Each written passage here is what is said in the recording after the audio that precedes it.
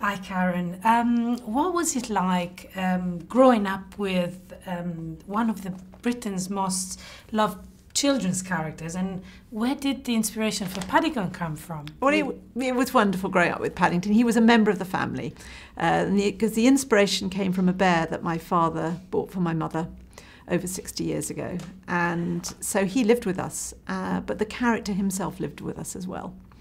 Wonderful. And what makes Paddington such an appealing modern character? Well, I think it's his personality. He means incredibly well. He's a very kind, polite bear. He gets himself into scrapes. He's not naughty, he gets himself into scrapes by accident. You know things are going to go wrong for poor Paddington, but you also know they're going to come out all right in the end. And so I think people love that about him. I certainly do. What was your favourite moment from Paddington 2, from the movie? Goodness, I think I loved all the moments. Actually, I loved the opening scene where you're taken back just to reintroduce Paddington, how he arrives and you actually see him when he's a baby. And I loved that bit. It was very cute. But I also love some of the funny scenes as well. So, yeah.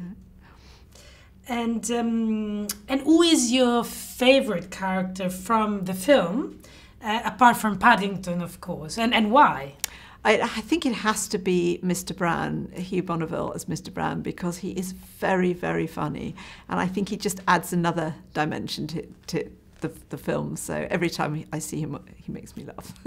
The scene where he enters, he breaks in Hugh Grant's house. Yes. I was in tears. I couldn't stop laughing. Yes, yes. You're quite right, actually.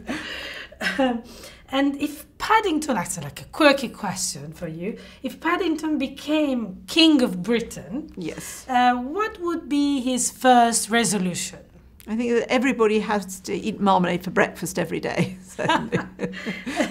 So is there a special reason why Paddington's favourite food is sandwich with marmalade? Probably because my father loved marmalade, and he knew bears like sweet things, and also marmalade has chunks in it. The pieces are peel, and they're very useful for all sorts of things if you're a bear, so it has a double use. Fantastic. And how much time did you spend on set this time?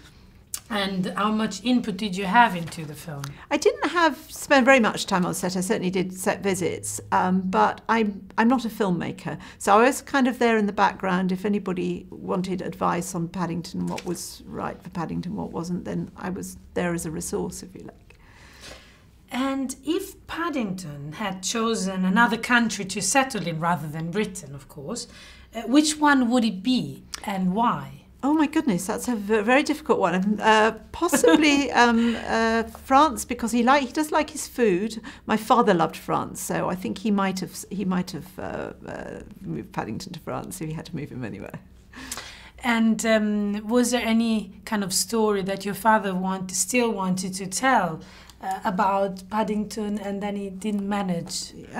Well, he was actually writing a story before he died, and I think that is going to be published, but I can't tell you about that yet. So. A little bit. Well, it does take place in London. So yes, wow! So I can't wait to hear that. Yes. And thank you so much, Karen, for your time.